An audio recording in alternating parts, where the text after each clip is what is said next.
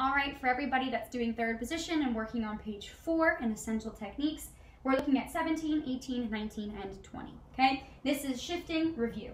Slide your left hand smoothly and lightly to a new location on the fingerboard indicated by a dash. So whenever you see the dash, that means that you want to shift. If I've written things on your music before that have a dash, then that means that you're shifting, right? So now we can start to see those signs as we progress, okay? Be sure your thumb moves with your hand, okay? That should be in bold because we really want to make sure that our thumb is coming with us. If it hangs out back here, it's going to be so hard to get the harmonic, okay? That's like an extension, and that's not what we're doing, okay? We're doing shifts. So at 17, we have open D to the harmonic on the D string. Rest, then we're going open D again, harmonic, rest, back to first position, E on the D string, 1, harmonic, then 1 again, then open D, harmonic, open D, 2, 3, 4, okay? Now number 18, we're going to do the same thing, but we're going to be playing now without rest. So we're going to have D, harmonic, then E, harmonic, F sharp, harmonic, then E, harmonic, and D, harmonic, open D, 2, 3, 4, okay? Now, again, I really want to make sure that I'm releasing and gliding like it's said to do. You can always step, right? So I'm really getting used to sliding and gliding, okay? So you just want to watch that a little bit closer.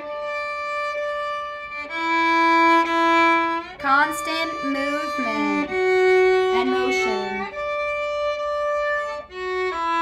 Sorry.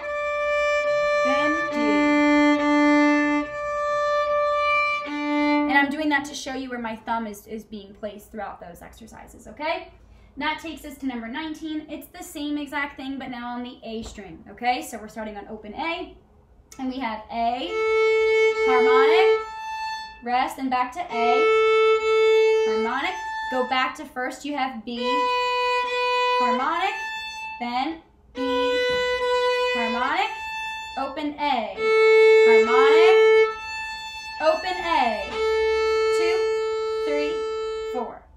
Now looking at 20, again, same thing as 18. We're doing no rest now. We're working gliding and sliding along the string to get those first position notes into the harmonic. So we have open A, ready, and harmonic.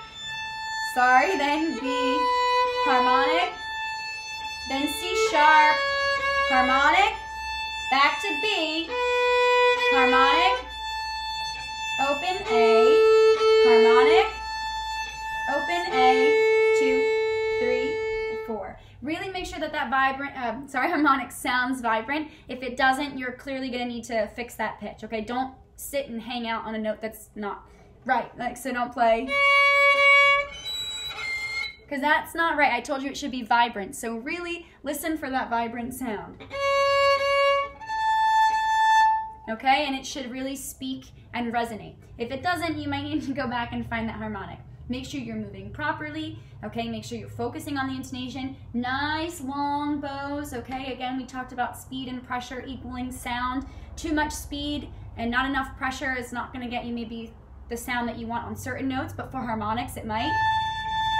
Just as that wouldn't really work here, where we need more pressure versus speed on those notes, okay? So really start to feel those changes because that's gonna make you a better musician and a better violinist, all right?